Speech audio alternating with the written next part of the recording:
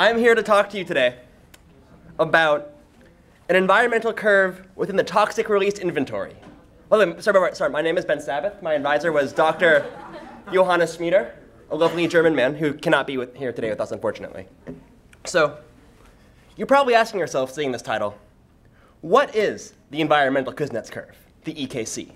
Well, it's a hypothesized relationship between income and pollution. The theory predicts an inverted U-shaped curve with a turning point level of income where, that was the wrong button.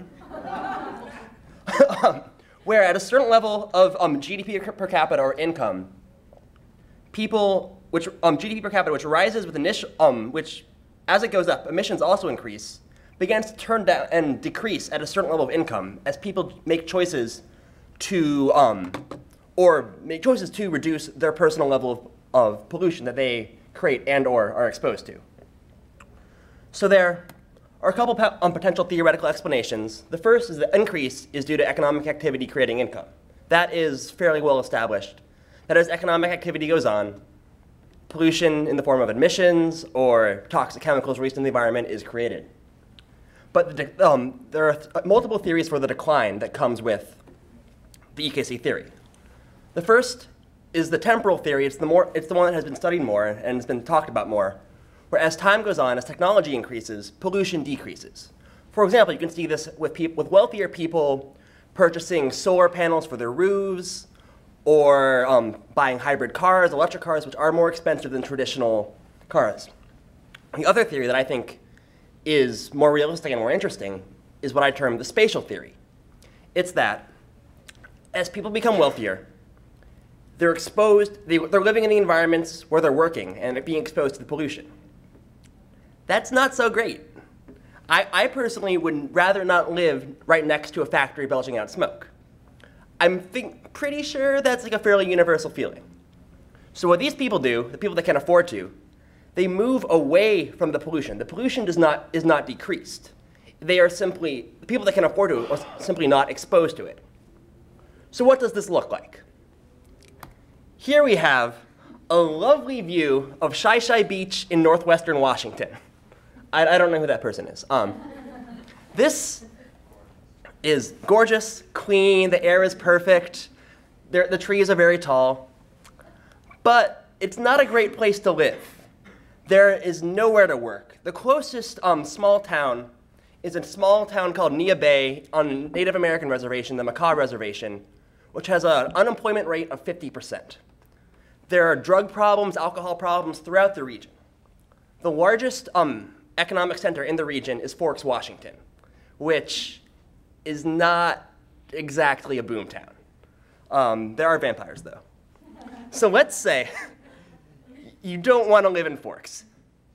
You get on the road going south, go down around Puget Sound, and you end up in South Seattle in the Duwamish River Valley, or on the Duwamish River. This is also not a great place to live. There are jobs. You can work in a concrete factory. You can work elsewhere. But it's, there are some downsides. It may or may not be a super fun site. Super funds are not super fun. And, you don't want to live there either. If you can afford to, you want to head a little farther east to Bellevue, Washington, home of high-tech industry. Bill Gates lives there, Paul Allen. Beautiful, relatively clean. And, it's a little more expensive, just a little bit. So you can see this qualitatively, but what have previous quantitative studies found regarding the EKC?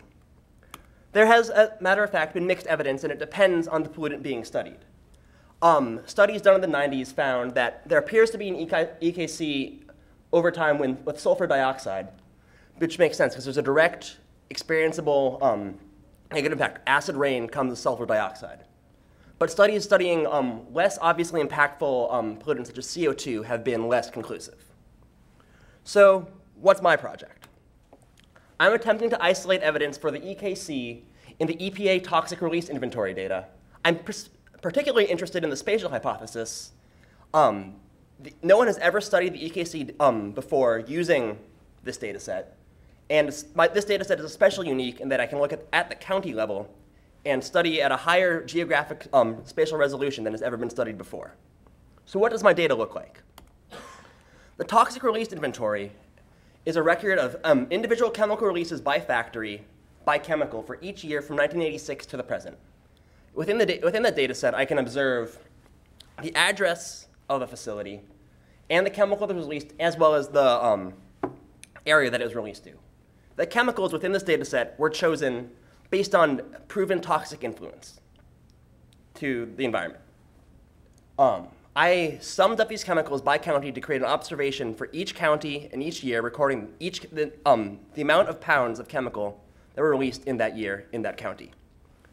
I ultimately chose to only study carcinogens because the data was incredibly messy due to, I think there was a mining rupture at some point in the mid-90s that led to just a huge amount of noise that would make it tough to compare from year to year.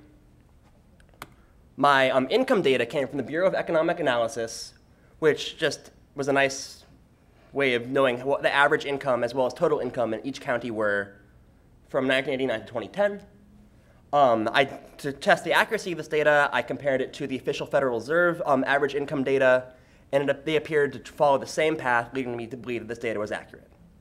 So, the geographical spread of pollution looks like this. I'm very proud of this map. It may or may not be close to a population density map of the US, but I think you can see some patterns. There's a lot of pollution in Southern California, Southern Arizona, and some in the mountainous regions of Pennsylvania and the coal mining areas and through the Cascade Mountain region as well. Income even more directly tracks population density. The redder the county, the wealthier the county. And you can see there's a big concentration in the northeast corridor, as well as Southern California, and some in Washington, as well as Chicago. I'm going to spare you this, but if you flip back and forth between these pictures really quickly, you can kind of see something that may or may not indicate the EKC. What's a better way to get a feel for the EKC is making graphs. Here is my initial scatter plot. I used selective averaging to create this graph. Otherwise, you just see a giant cloud of data. But rather than seeing the expected U-shaped curve, we see a clear downward trend we don't control for anything, which may be the dominance of technology over time, reducing pollution without any real focus of income, because income goes up, technology increases, time goes on, pollution goes down. A better way to look at this graphically is to control for either space or time.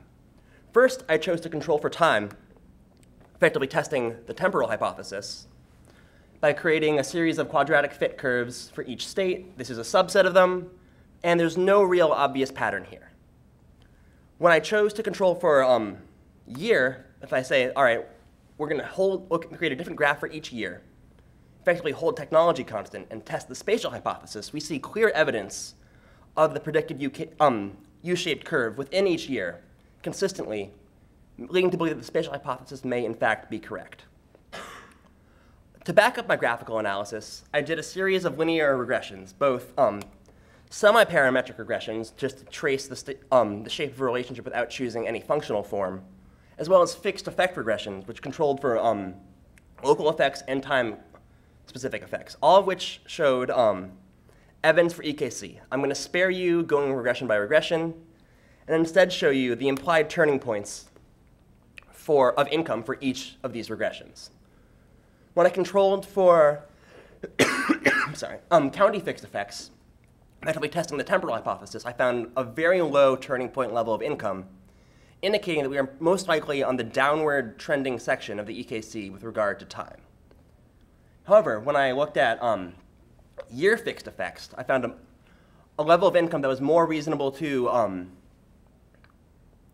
that was within the range of income that people actually experience, indicating that the year fixed effects is a test of the spatial hypothesis, and the spatial hypothesis may in fact be correct. However, when I control for both county and year fixed effects, effectively ignoring, say if we ignore time and ignore space, effectively looking at people's preferences alone, we see a much higher turning point level of income, indicating that once the initial simple, effectively intercept shifting forms are controlled for, there may or may not be an actual desire to lower pollution on the same level simply based on moving or technology increasing. So the final thoughts that I have about this, the spatial effect appears real. People do avoid pollution by moving. However, they don't actually work to reduce this pollution without just general technological process. Even the temporal effect operates on a larger time scale, this still may not, though you don't know how long the time scale is. As John Maynard Keynes said, in the long run, we're all dead. So we don't need to worry. Long run stuff may or may not actually be important to our real lives.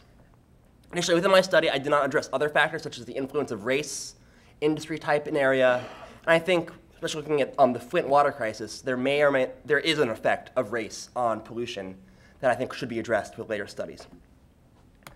These are my references, and now I'm open for questions.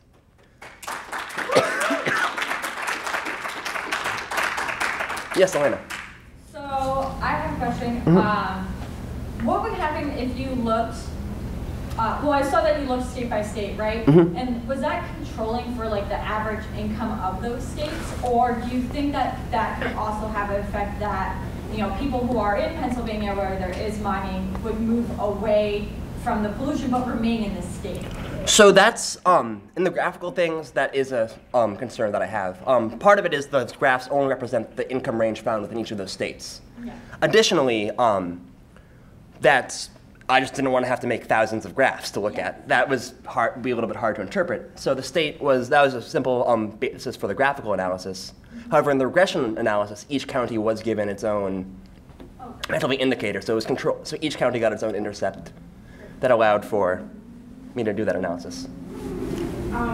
Were you able to look at any state-by-state case bases where it seems to make sense where people with higher incomes would move away from pollution, but those people also tend to congregate in cities where statistically there's likely to be higher pollution? So how would you account for that? So actually, I examined both total pollution as well as per capita pollution, and I found EKC relationships in both total as well as per capita pollution.